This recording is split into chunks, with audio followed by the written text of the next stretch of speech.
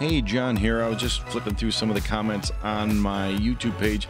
Somebody was asking about 4-layer boards. So here's how you set up a 4-layer board. You go in here. Let's create a new project. Let's just call it, what do we got? 2049 4-layer. If I can spell Layer. Very good. We could just route a board with nothing on it, but that would be uninteresting and cause weird problems with knowing what's going on. It'd just be a board full of copper. So let me just throw down a capacitor. Oops, that's not a real capacitor. It bothers me that the oh, there we go. Well, no, that's the PSpice cap. The PSpice is a simulation system. I never use it because I tend to write design schematics for digital circuits rather than analog ones, and PSpice is fantastic for analog circuits, but I don't know what, if any, real value it has for digital circuits. There we go. Let's put a ground on there, and let's put a VCC on here. You'll see why in a minute.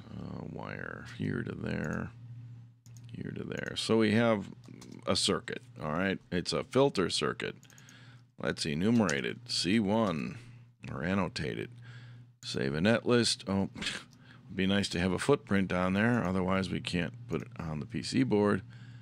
Capacitor, surface mount. There, it's one of those. Okay. Save it. Net list it. All right, so now we have a schematic with a net list. Let's bury this and open up the PC board. Okay, import our net list with our super fancy complicated circuitry on it. Our one-part design. Okay, what do we got going on here? By default, when you open up the PC board, you got your front and back copper.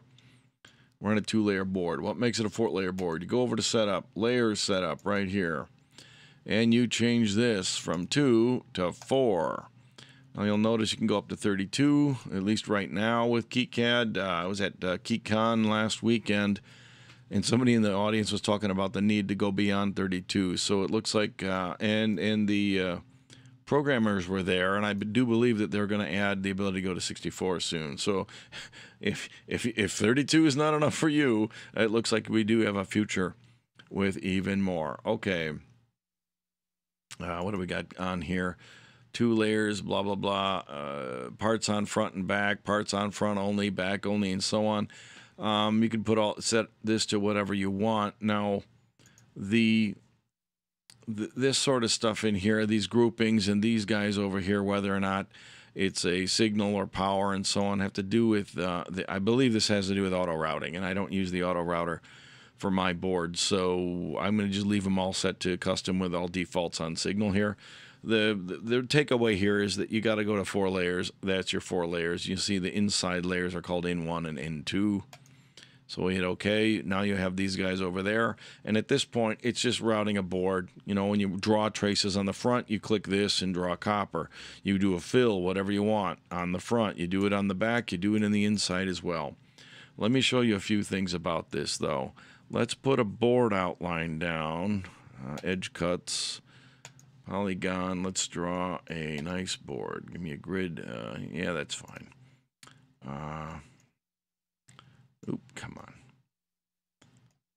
Let's just go like this. Do, ding, ding. All right, hang on a minute. Escape. There we go. Let's move this in the middle here. Okay, here we go. Let's go to the inside layers. Normally when I do a 4-layer board, the inside layers are used for power and ground. So let's put down these zones, all right? Now when I do a zone, I usually draw it around the outside of the board edge so that the whole thing is filled up. You can do it however you want. Let's make the inside layer 1 be set to the ground net. Now this is why I put the schematic in there. If the schematic had no nets, no signals anywhere, there wouldn't be anything to connect this plane to, and it wouldn't be able to draw the plane. So that's an interesting shortcoming, if you consider it a shortcoming, of KiCad that doesn't allow you to create copper unless you have a net, but kind of hard to have a schematic with no nets. Once you get to this point, you can click here or double click there to end it, or you can hit right mouse and hit close outline. I probably mentioned this before, or if I didn't, it's my bad. On N2, let's set another polygon on the other inside layer and connect it to VCC. So now what this will do when I design my circuit is it will allow me to put a via anywhere I want on the board if I want to access ground or VCC, which is really nice. I no longer have to actually run traces all over I got to get a ground over here or whatever. Ground is everywhere and the power is everywhere in this particular design. Of course, you might have ground loops and other issues in your designs that you might want to deal with, but that's a different story. This is about 4-layer boards, how to get the layers on there, how to get them in use, okay? Front layer. I drew these zones. I can hit B to redraw them and fill them, and they're not filling. All right, I can click here. I can look at them. I can't see them. You can't see them because for a filled region to have copper in it, it needs to have a track in the region somewhere that is a member of the net that you tied that fill to. Okay, and there's nothing anywhere in the middle of the board. If I just drew one little track that was a ground track, then the ground fill would connect itself to that track and so on. This is why I put this part on here. Let's put a track on here and bring them over from ground. Put a via there, okay? Go over here and let's put a via here.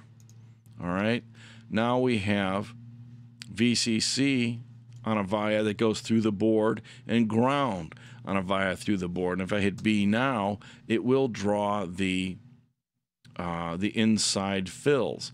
And you can see that obviously the yellow one must be ground because the VCC has stayed away from it. If we look at all the layers, you'll see that the VCC layer here on inside number 2 has stayed away from the ground. So it did what you expect it to, right?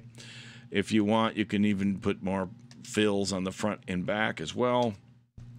But in this case, it's really not necessary unless you just want to go ahead and just have the board evenly filled with copper, which does help, by the way, warpage and things like that. If you put like a whole lot of copper on part of the board and then not on the rest, and you start having thermal contractions and things like that, the board could curl up like a Pringles potato chip. So I usually fill copper with all the any unused regions with copper. To prevent that from happening. That way that if it expands and contracts, it's equal everywhere. The inside planes will have that automatically, but you might as well go ahead and do it everywhere unless it's a problem for your design. So really that's all there is to 4-layer boards. Now go ahead and start routing away. I guess we can do one other thing while we're here. If we're on an inside layer, we can go ahead and hide them, all right, so they're not in view. I'm now drawing on N1. Well, let's start on the front. Let's say you're drawing a trace. This trace right now is not connected to any net at all. Let's put a via here. And now I'm on the back, right? Let's hit escape. Let's go inside 1. I'm still drawing traces. I'm now drawing on inside 1. Let's put a via there. Okay. Now let's go over to inside 2. I'm still drawing traces. Let's maybe draw it down here and over there. Put another via there. And now I'm back on the front again. Let's go on the back. I'm still drawing traces. Let's say we go over here. All right. Whatever. Double click to end that or hit escape and save. All right. Now if we turn the layers back on, show them again, and hit B to repour them, you'll see that because I started drawing on the front, which is red, I drew on N1 a trace that is not connected to the ground. Like this via is connected to ground on N1. On N2, this is a trace that's not a member of the net that holds the power, so it went ahead and avoided shorting that trace out and so on. So you can go ahead and draw on them as well, put tracks and stuff in there. Of course, if you have your power inside and you do something like this, you could have other problems, right? You could actually, if you fill too much stuff in here, you could actually cause the net not to even be able to be connected to both halves of the board if you totally chop it up. So you can't just be indiscriminately sloppy about it.